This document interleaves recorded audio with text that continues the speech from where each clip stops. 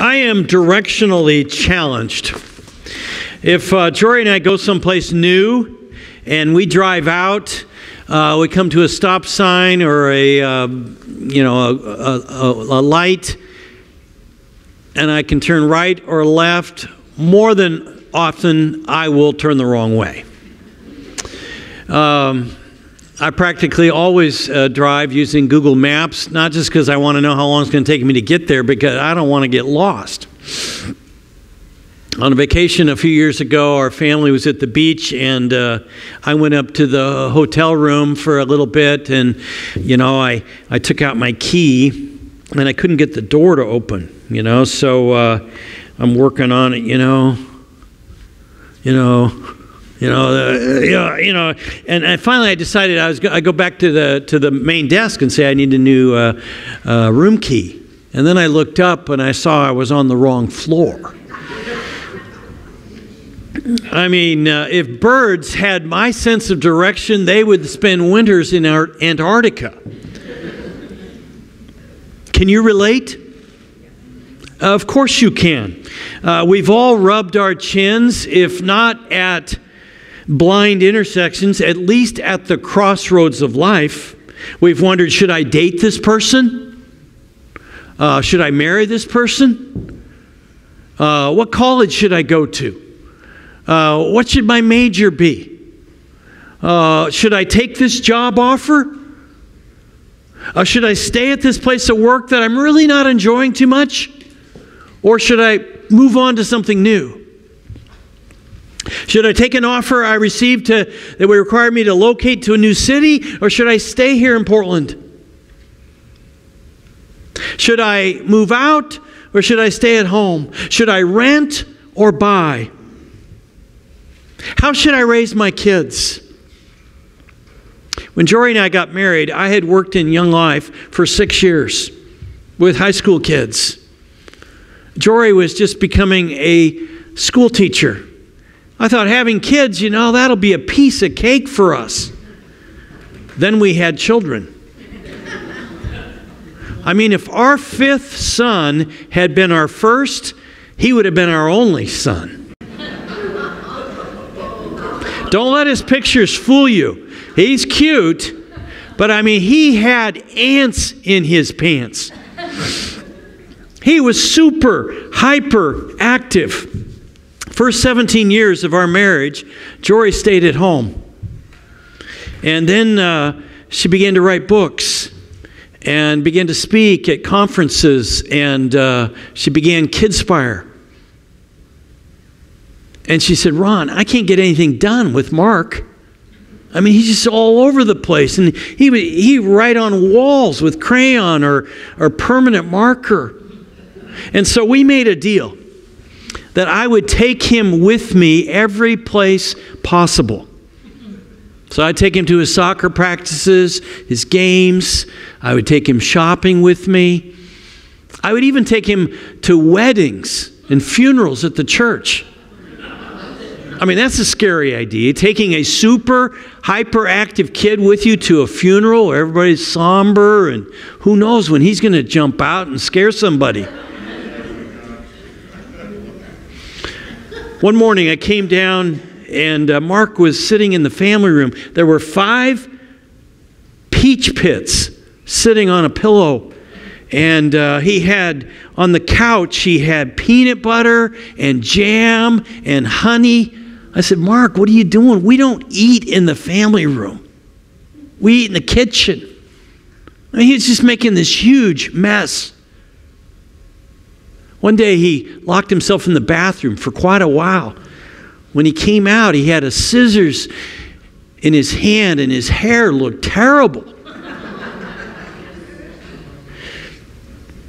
So we were asking all the time, "God, how do we raise these kids?" One of the biggest questions is, how can I know what God wants me to do? Whether you're a Christian or a non-Christian, parent or teenager, married or single, you want to know what God wants you to do. David asks it. This is the 15th in our series of messages called after God's heart. In the New Testament, God says of David, he is a person after my own heart. We're thinking, how can that be? He ordered a census on the number of soldiers against God's command. He committed adultery with Bathsheba. To cover it up, he murdered her husband, Uriah. A man after your own heart, God? Are you kidding? And so we've been learning that to be a person after God's own heart does not mean that you're perfect. But it means when God convicts you, you confess it immediately. And you get back with God. We've also learned that David focused not on his problems, not on his enemies, but on God. He didn't focus on Saul, his enemy, or Goliath, or the Philistines, his enemy. He focused on God and said, God, I need your help, your power. Last week we saw that one of the marks of being a person after God's own heart is to trust God with our finances. And David was extremely generous in giving to God. Now today we see that a mark of being a person after God's own heart is to go regularly to God for guidance. Micah talked about this a couple weeks ago, that David brought his needs to God in prayer all the time. David teaches us in our text today, turn to God for guidance at blind intersections. David does. When King Saul died and his son Jonathan, David had been anointed to be the next king. Now his options are open to him. But before he steps up, he looks up. In the course of time, David inquired of the Lord. This is after Saul has died. Shall I go up to one of the towns of Judah? Remember, he's been on the run, a fugitive. The Lord said, go up. David asked, where shall I go? To Hebron. The Lord answered. We find this same process over and over again. David makes a habit of asking God before making decisions. When David learned that Saul was plotting against him, he said to Abiathar the priest, bring the ephod. David said, Lord God of Israel, your servant has heard definitely that Saul plans to come to Keilah and destroy the towns on account of me. Will the citizens of Keilah surrender me to him? Will Saul come down as your servant has heard? Lord God of Israel, tell your servant. And the Lord said he will. Again David asked, will the citizens of Keilah surrender me and my men to Saul? The Lord said they will. So David and his men, about 600, left Keilah and kept moving from place to place. When Saul was told that David escaped from Keilah, he did not go there. David puts on the ephod, speaks to God, and receives an answer. Then David said to Abiathar the priest, this is another occasion, the son of Ahimelech, bring me the ephod. Abiathar brought it to him, and David inquired of the Lord, shall I pursue this raiding party? Will I overtake them? Pursue them, he answered. You will certainly overtake them and succeed in the rescue. Then in 1 Chronicles 14, Chronicles is like a parallel book with Samuel and Kings. So David inquired of God, this is still another occasion, shall I go and attack the Philistines? Will you deliver them into my hands? The Lord answered him, go, I will deliver them into your hands. So David and his men went up to Baal Perazim, and there he defeated them. He said, as water breaks out, God has broken out against my enemies by my hand. So that place was called Baal Perazim. The Philistines had abandoned their gods there, and David gave orders to burn them in the fire. Once more, another time, the Philistines raided the valley. So David inquired of God again, and God answered him, do not go directly after them, but circle around them and attack them in front of the poplar trees. As soon as you hear the sound of marching in the tops of the poplar trees, move out to battle, because that will mean God has gone out in front of you to strike the Philistine army. So David did as God commanded him, and they struck down the Philistine army all the way from Gibeon to Gezer. Josephus, a historian, in his Antiquities, gives this incident more intrigue. He writes, "The king of Israel inquired of God again concerning the event of the battle. And the high priest prophesied to him that he should keep his army in the groves, called the groves of weeping, which were not far from the enemy's camp, and that he should not move nor begin to fight till the grove should be in motion without the winds blowing." Trees moving without the wind blowing suggests God's supernatural involvement. Time and again, David requests the ephod. What is an ephod? Why is it so effective? Do they sell them at Nordstrom? They were first worn by Aaron, the brother of Moses, the high priest. They're white vests with threads of scarlet and gold and blue and purple. A breastplate bearing 12 precious stones. 2 of them are diamond-like, called Urim and Thummim. How did it work? No one knows. Did it shine brighter when God said yes? While we speculate on the technique, we don't guess at the value. Wouldn't you love to have one? When not sure what to do, David put on the ephod, asked God, and God would answer him. Am I now the king? Yes. Where should I go? Go to Hebron. Will Saul come after me? He will. Will the people of Keilah turn me over to him? They will. Should I pursue the enemy? You should. Will I overtake them? You will. Wow. Wouldn't it be great to have God do the same thing for us? Wouldn't you love to have an ephod? Who's to say you don't? God hasn't changed. He still promises to guide us. I think there are at least 3 things you can do to seek God's guidance. 1, meditate on God's Word. Meditate is more than simply reading the Bible. It's to think about it.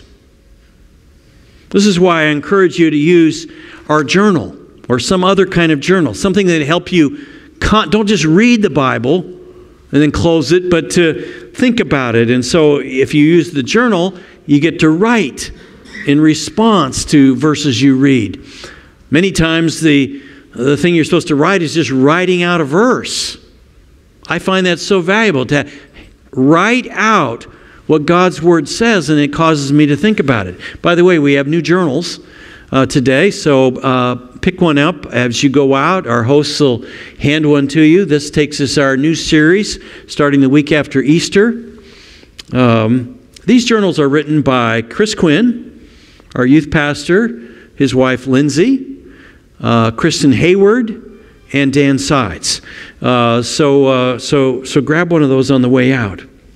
Hebrews 4 says, "For the Word of God is alive and active, sharper than any double-edged sword. It penetrates even to dividing soul and spirit, joints and marrow. It judges the thoughts and attitudes of the heart." The Bible is like a scalpel to do surgery in our hearts. Proverbs 2 we read, "My son, if you accept my words in the Bible, and store up my commands within you, turning your ear to wisdom and applying your heart to understanding. Indeed, if you call out for insight and cry aloud for understanding, if you look for it as for silver and search for it as for hidden treasure, then you will understand the fear of the Lord and find the knowledge of God. For the Lord gives wisdom. From his mouth come knowledge and understanding." When you spend enough time in the Bible thinking about it, you come to just kind of know what's right and what's wrong, what's wise and what's unwise. 2, consult a person who will give you wise counsel. You're in a church, consult it. You aren't the first one to face the problem that you're facing. Others have asked your question. Seek their advice. Most people do not give unsolicited advice. You have to ask. I would dare say we probably have 36 men and women in this church who are walking oracles of wisdom. But they're not going to come up and just talk to you. You have to ask them. Then they're happy to share with you. Dr. Ernesto Ceroli, founder of the Ceroli Institute and an expert on economic development, learned the hard way that you have to ask questions. At a TED Talk in 2012, he told the audience that most people in economic development really didn't know what they were doing when they started. He got his start at age 21 working for an Italian NGO. And he said the first projects they did, all of them failed. The first one was working with people in Zambia, southern Zambia, and they were helping them grow tomatoes. And they grew tomatoes, and they were beautiful. And he said to them, see how easy agriculture is? And they grew big and red and delicious. And then one night, 200 hippos came in and ate everything. He said, my goodness, the hippos. How come you didn't tell us? They said, you never asked. That's why we don't have any agriculture in Zambia. Is your marriage tough? Find somebody that seems to be in a good one and ask them. Do you have an important business decision to make? Find someone that seems to be successful and ask their advice. You don't need an ephod to consult. You have God's family. You have a Bible? Read it. You have a family of faith? Consult it. 3, ask God for wisdom and then listen to the promptings of the Holy Spirit. James, Jesus' half-brother, says, if any of you lacks wisdom, you should ask God, who gives generously to all without finding fault, and it will be given to you. God loves to give wisdom.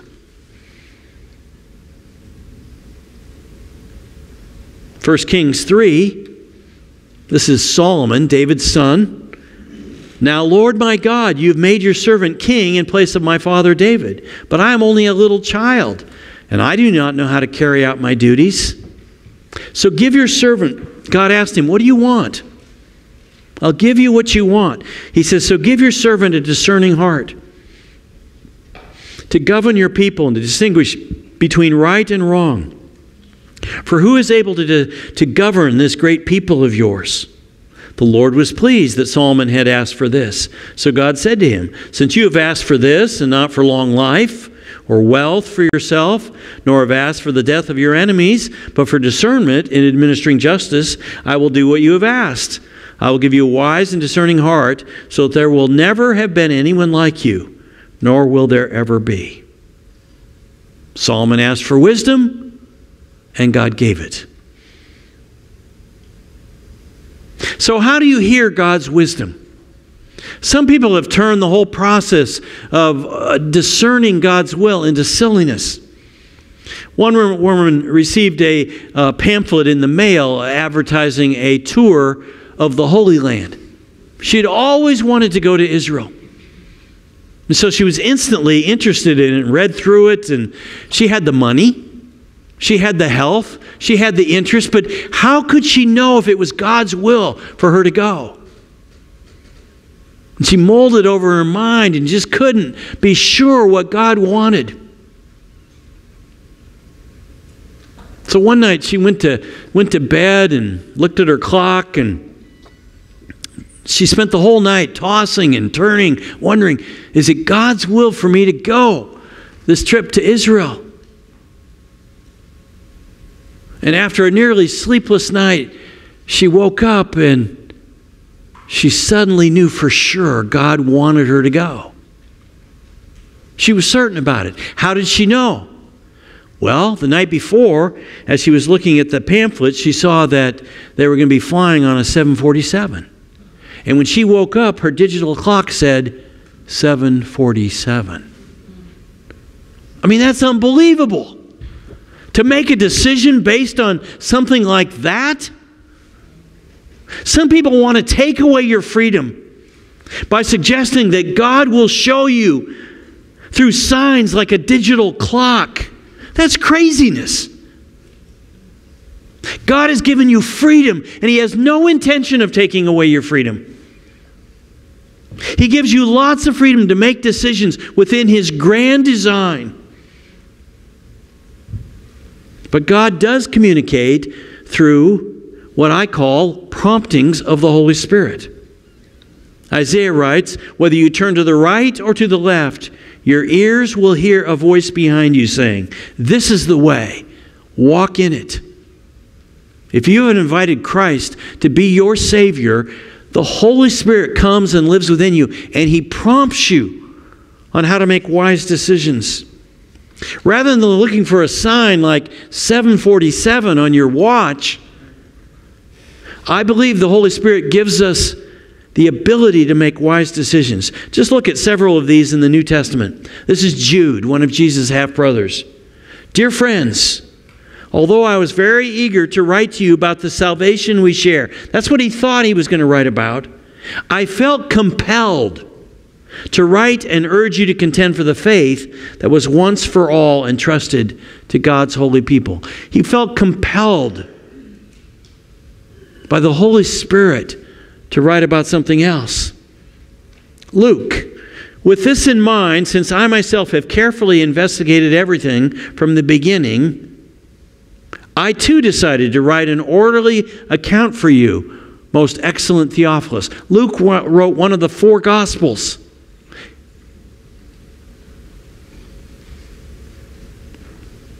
Luke writes this as well. "It seemed good to the Holy Spirit and to us not to burden you with anything beyond the following requirements." This is James, Jesus' half-brother, talking to Gentile Christians. So we have, the first Christians were all Jewish. Then when Gentiles began to hear about Christ and give their lives to Christ, the whole question was, how are we going to put these two groups together? Are there certain things new Gentile Christians have to believe from the Jewish faith in order to be real? And here's what James says. "We decided not to burden you," or it seemed good to the Holy Spirit and to us not to burden you with anything beyond the following requirements. "You are to abstain from food sacrificed to idols, from blood, from meats to strangled animals, and from sexual immorality." You would do well to avoid these things. We're not going to burden you with the whole deal, but do these 4 things if you want to get along with Jewish Christians. Luke writes again, "After all this had happened, Paul decided to go to Jerusalem, passing through Macedonia and Achaia. After I've been there," he said, "I must visit Rome also." How did Paul know it was God's will for him to go through Macedonia to Rome? He just decided through the prompting of the Holy Spirit. Paul says, another occasion, "If it seems advisable for me to go also, they will accompany me." He did what seemed advisable. Philippians, this is Paul, "But I think it is necessary to send back to you Epaphroditus." How could he know if it is God's will to send Epaphroditus or not? He decided it was necessary to send my brother, co-worker, and fellow soldier, who is also your messenger, whom you sent to take care of my needs. And then Paul says another time, "So when we could stand it no longer, we thought it best to be left by ourselves in Athens." How did he decide what to do? He did what he thought best. You ask, how do I know what God wants me to do? When your mind is filled with the Scriptures, from regularly meditating on them, reading them, and you're talking to wise people, and you're listening to the promptings of the Holy Spirit, you just do what seems right. You make decisions. You don't wait until you hear an audible voice from the Lord. Often the price of inaction is greater than the cost of not making a decision, even in the face of incomplete information. You read the Bible, you seek input from people you think are wise, and then you listen to the promptings of the Holy Spirit, and then you make a decision that seems best to you. You have a Bible? Read it. You have a family of faith? Consult it. You have the Holy Spirit living inside of you? Listen to His promptings. Father, thank you that you are wise, all wise, and you want us to be wise, and you're happy to give us your wisdom. So help us to spend time in your word. Maybe some of us here just haven't been doing that. Help us to carve out a little time every day to meditate on your word. And we have a church. There are people here that would be happy to give us advice, help us to consult, ask questions. And then help us to become keen at listening to your Holy Spirit. Little promptings the Spirit gives throughout the day. I want you to talk to God for a minute. Maybe you've got a decision you're wrestling with. Ask Him to help you to be wise in making it. You talk to God right now. Thank you, God, that you are more than happy to give us your wisdom. You made us this beautiful universe. You want us to thrive in life. You want us to make good choices, not bad ones, and help us to consult with you, your word, other people, and listen to your Holy Spirit. We pray this in Jesus' name. Amen.